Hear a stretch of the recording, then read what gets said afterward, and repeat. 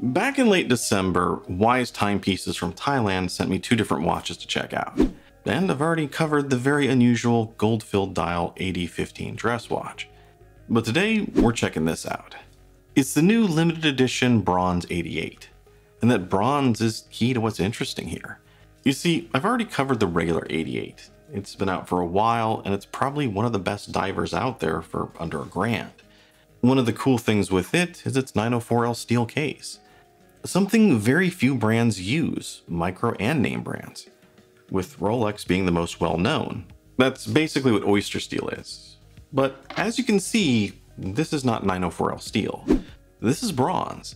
Now, this still has the same great quality, same movement, same level of killer lume, but what I found interesting here was just some subtle design differences due to that bronze case. That, and Wise has said that this will be the last bronze version of the 88 to ever be made. So it makes sense that they'd want to do something just a little bit different. But before we get to that, let's talk specs. And get ready for an information dump. Just like the regular version, this one is a sleek 41mm with a lug-to-lug just shy of 48. So we're talking typical mid-sized diver. However, total thickness is a slimmer 11.8. which includes an exhibition case back and a beautiful, fairly tall box-cut sapphire crystal, meaning the rest of the watch has an even slimmer profile leading up to that crystal.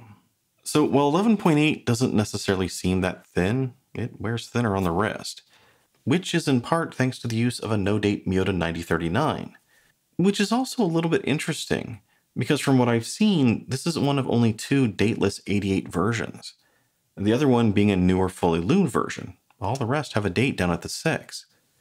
Otherwise, you're getting your standard screw-down crown, 200 meters of water resistance, and a ceramic bezel insert. Basically, the works here. And since this is a mid-sized diver with a sleeker case design, it's going to wear true to that 41mm. So, on my 7¼ inch wrist, it's a great fit. There's no overhang, and depending on which strap you use, it wears nice and close to the wrist.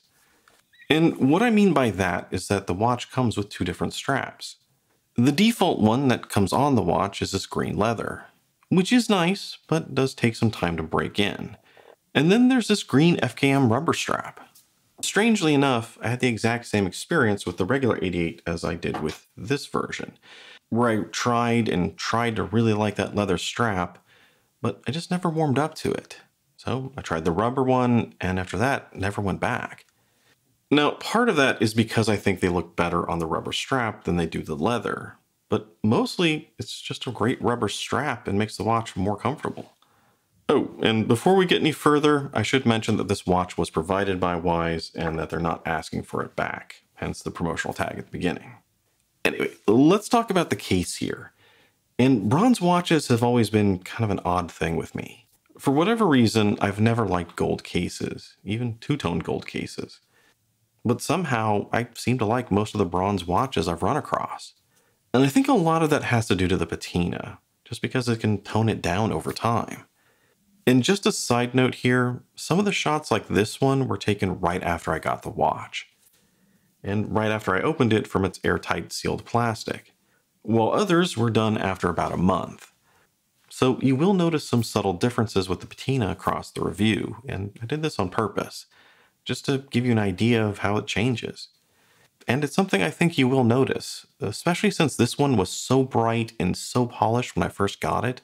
And remarkably so, I don't think I've ever seen another bronze watch with this level of finish.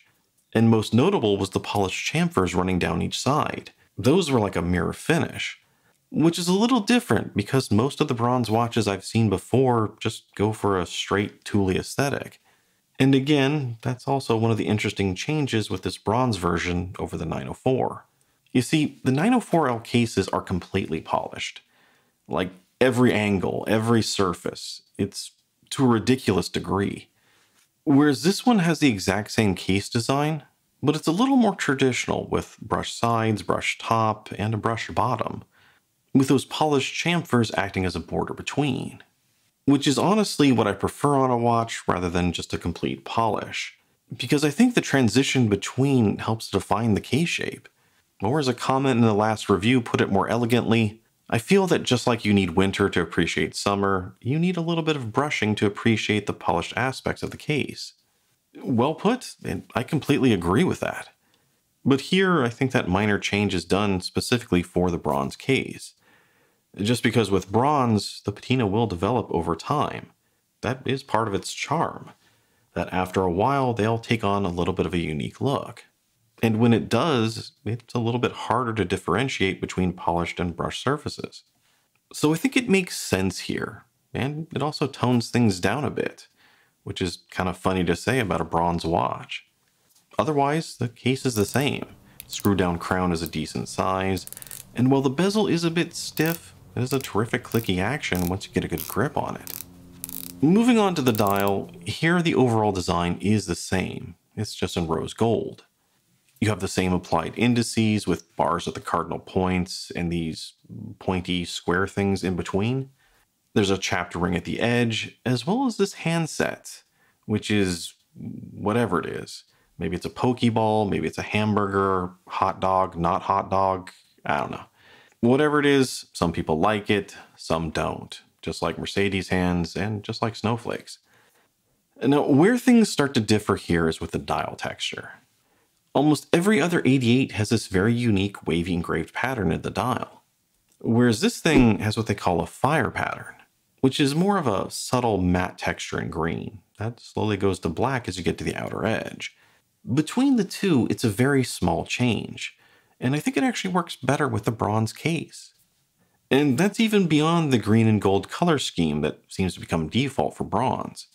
But here, it works because it's just more subtle. It's toned down and much less reflective than the dial that's on the 904, just like the case. And here on the bronze one, I think once it develops a good patina, it'll be a perfect fit. And it's good to see that even though the design and the components have changed, the same level of quality and care was put into this one as the others. Everything here looks great, even under macro, with clear and distinct divisions, as well as a clear contrast between the rose gold, the off-whitish lume, and textured dial. And once again, I do realize that it's a bit ironic or funny to be referring to a bronze watch as subtle, but it's all in comparison, it's all relative, as the standard higher polished 904 versions have a lot of flash. If you like dressy divers, look at those. And this offers an interesting option for those that like the design, or have heard how good Wise's watches are, but want something a little more low-key. Although, since this is bronze, it's not completely low-key. And especially at night, because this thing's got lume. Wise uses different lume over the entire 88 series, just depending on the colorway. For example, with this coffee-colored 88 I have, it has BGW9 on the dial and old radium on the bezel. Whereas with the bronze one, interestingly, it has old radium everywhere. Except this is not the same old radium that we've grown used to getting disappointed by, that we've seen time and time again fail. This is something different. It's less yellow in the daylight, and it actually glows blue instead of green. It's listed as an X1 grade light old radium. And as you can see in this longevity test, it's got some strength. If you want to compare it to regular old radium, that's what's on the bezel of the steel 88.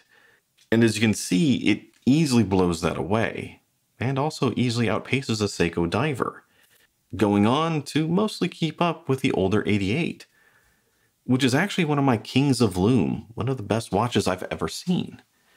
So lume here with the bronze version will not disappoint. Now, as for value, in general, I think Wise is quite reasonable, especially as there's a premium quality and feel to all their watches, one that tends to punch above the price point. And in the past, the major weak point in the whole value argument was that they lacked a bracelet for all their 904 watches. There just wasn't one available. But this is something that is changing, as I've noticed they now have listed a few new bracelet versions that are coming soon. But the point is, even with that the value argument here for the bronze one is not quite as good as the steel. And perhaps it's because this is a limited run, and that they mentioned it'll be the last time this is done in bronze. But right now it's actually sold for $689 US, while the regular 88 with a strap is around $600. And maybe it's just me that I'm wrong here, but I always expected 904 to be more expensive than bronze.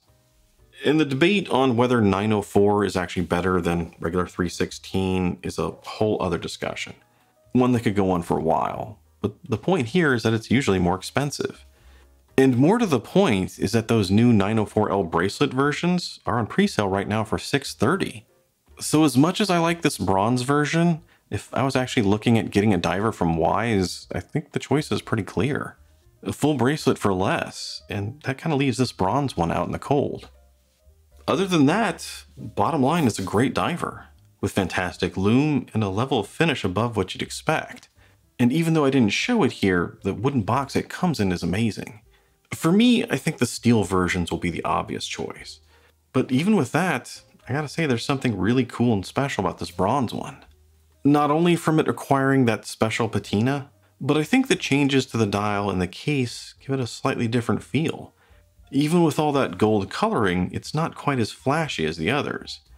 It's a little subtle, and perhaps a better choice for someone who wants a more overall refined look. But as usual, let me know what you think down below about the watch, and if you can think of another watch that does it better. And as always, if you enjoyed the video, like, comment, subscribe, rewind, something.